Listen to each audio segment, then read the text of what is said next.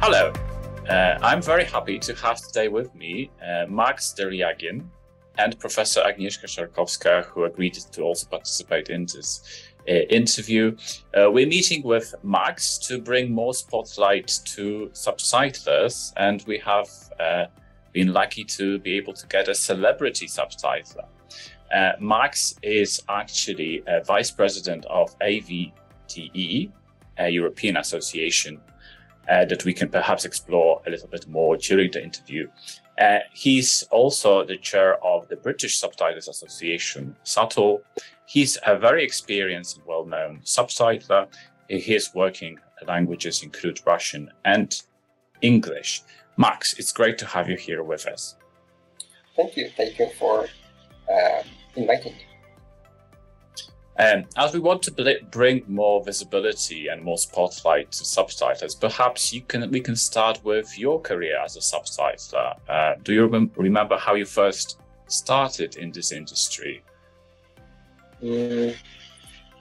Well, I started in 2010, and when I started, I first of all didn't have any education in translation or linguistics, and it was much easier. Back in the day, as far as freelancing, it was a relatively new thing, and there was much less competition. And all you had to do to get a client is, just register on a freelance platform and answer in a cover letter to a prospect, hey, I can do your project in like 3 days and for this amount of money. And quite often I would just get a yes. So it was different.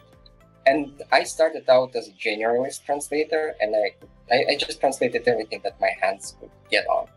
And that included, website articles, comic books, newspapers, books, even sometimes YouTube videos, and I even translated video games, a few of them.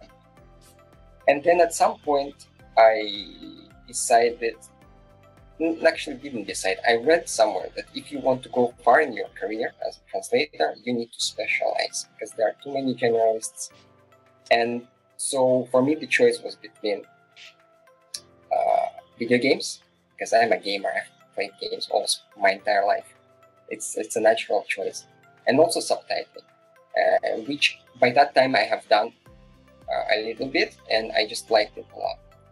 But I decided to do subtitling in the end because video games, you see, when you translate them, you don't get to see the game, let alone play it, usually. And also, there's a lot of ambiguity. I remember I would get like a huge Excel file with thousands of lines, and in some cases, you know what that is for, maybe a dialogue line or a location name or something. And in other cases, you have no idea. So imagine you just have this word set. And what is that? Is that a noun? Is that a verb? If it's a noun, what kind of set is it?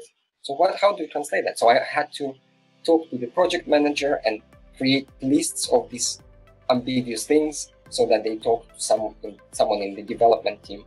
And I didn't like it. It's a lot of admin. Whereas in subtitling, you have the video, you can see if there's interactivity in that. And so it's more fun. So I decided to do subtitling then.